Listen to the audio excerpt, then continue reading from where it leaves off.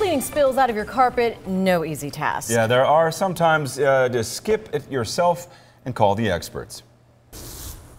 Different spots may require different cleaning methods, but regardless of the substance, there's no time to wait.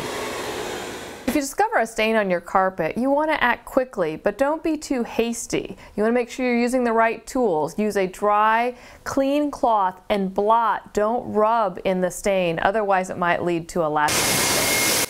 Blood can be one of the trickiest things to get out. If the blood has coagulated and started to clump, you'll want to take a spoon or a very dull type of instrument, a butter knife, something of that nature, and remove it first, and then start to blot it out with the soap and water solution.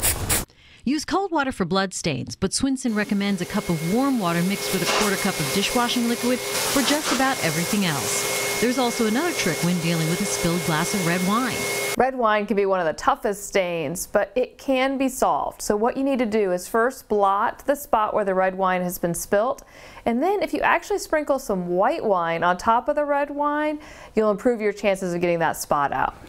For deep stains that seep through the padding, especially pet urine, blotting and cleaning will only do so much. Obviously, you won't be able to get all of it that way. The best way to do it is to use an extractor of some sort. A little small hand extractor can save you hundreds and hundreds of dollars in carpet cleaning.